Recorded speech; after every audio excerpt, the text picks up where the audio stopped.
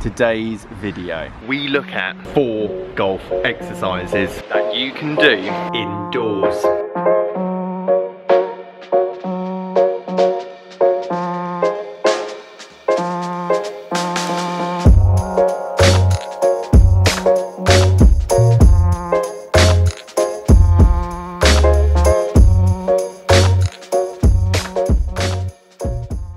Winter's here, which means one thing: less practice on the golf course and more time with family and loved ones.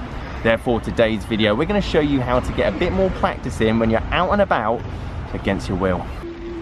Okay, we've got a few minutes, family's gone in ahead. Now, there's one important key factor, is your outfit, because if you get caught with either of these items out and about, both of them are going to get relocated to a place that's going to hurt more than 19 points on a lad's holiday. Now, there's 2 key items I'm pretty sure all of you are aware that you need on your person when you want to get some effective golf practice out in the elements. Number 1 is obviously your wedge that's going to be hidden under your jacket, and if you didn't think that was good enough, make sure you're packing the Acustirke Mat. Really good for swing path and sensing us the strike location.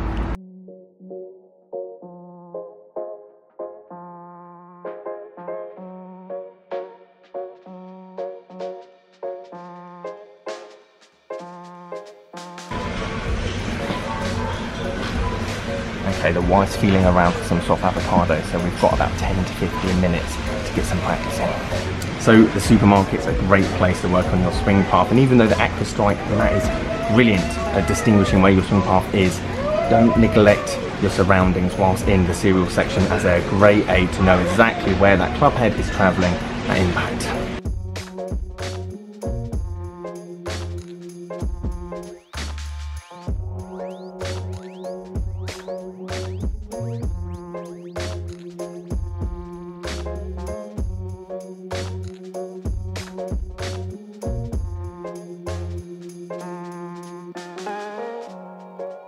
Now, with Christmas parties around the corner, you're bound to find yourself in a place like this. However, rather than locate yourself on the seats behind me for 25 minutes, this is actually a great place to have a look at ball position. Now, as I'm going to demonstrate, these mirrors are normally used, obviously checking your shoes when you go and buy them. However, they're actually a great place to check on your ball position when you're out in one of these stores. Obviously, drop your Acustirke Mat, which is also, again, good for locating that ball position, but there's nothing better than seeing where your foot placement is, especially when you've got a club in your hands.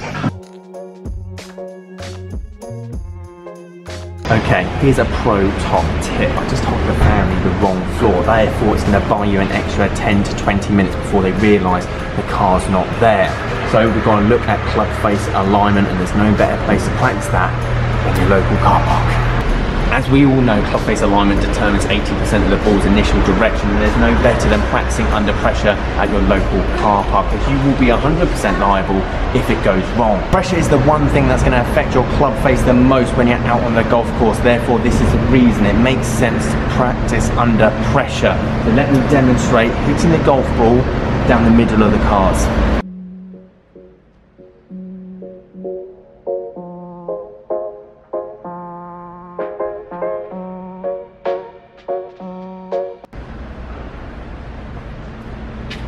Found me. It's here when I got here, right?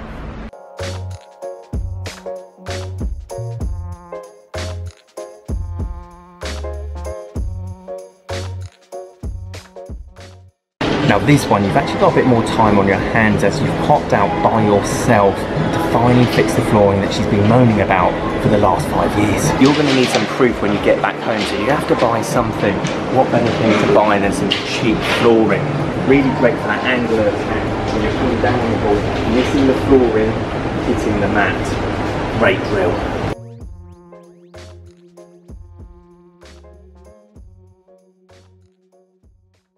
Massive shout out to my lovely wife, pregnant wife, for helping me film this today. Thoughts on the video? It's starting to rain, bring on the summer, so you can go back out on the golf course on your own.